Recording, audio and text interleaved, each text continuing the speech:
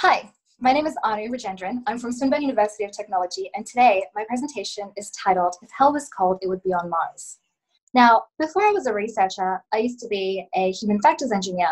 It was my job to use technology as a tool to help improve the lives of humans here on Earth. One of the very first technologies I ever developed was for a man called Jeff. I used to work for Jeff. Now, Jeff, his passion in life was to go fishing. He loved fishing. It was the reason that he got up in the morning. Unfortunately, Jeff was in his 80s, and he was losing a lot of his buddies to old age. I really wanted Jeff to be able to do the thing that he loved to do the most for as long as he could. So I made him a tackle box that used some technology that connected up to the Wi-Fi and read the weather conditions, which basically told him when it was a good time to go fishing. So high tides and low winds. And this enabled Jeff to do the thing that he loved the most. I'm really glad that he was able to do it. And the last time I spoke to Jeff, he told me that he was now going fishing way more than he had before. Unfortunately, we lost Jeff last year, but I'm really glad that I was able to change his life. Now, the very same technology that was used in Jeff's tackle box is now going to be used to help make the Martian a reality.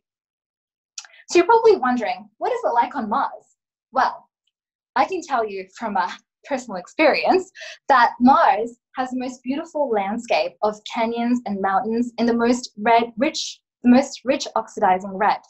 And the sky is the most beautiful smoky amber hue. And as you stand there feeling heavy in your boots, you think, well, maybe you heard a light breeze and you feel it push up against you. And my friend, it's a good thing that you're wearing your spacesuit, because if you weren't, you're about to find out exactly how cold it was out there. Because you see, for all the beauty of Mars, it could be your worst nightmare. You see, Mars is a moving target. Sometimes it's close, sometimes it's far, and it has a communication delay of up to 40 minutes.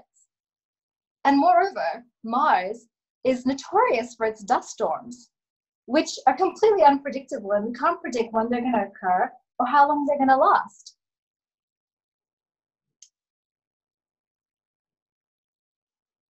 And so what we need is technology that can mitigate some of these problems. Now, I've been working with astronauts to create sensors which are able to predict when you're going to get sick, manage emergency situations, and even potentially reduce some of the environmental effects that Mars could have on humans. So you're probably thinking, if Mars is so dangerous, why do we want to go there?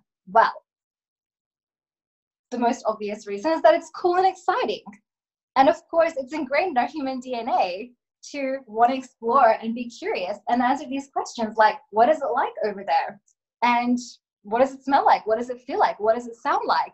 And these are the very questions that the robots that we send to Mars can't answer for us. And so we must go there. Now, I truly believe that Mars is the final frontier. I believe that if we can get to Mars, we can achieve anything as a human race. We can cure cancer. We can fix climate change. Heck, we might even resurrect the dead. And so if that happens, well, we're going to need more space. And luckily for us, we have an entire vacant planet right next door. Thank you.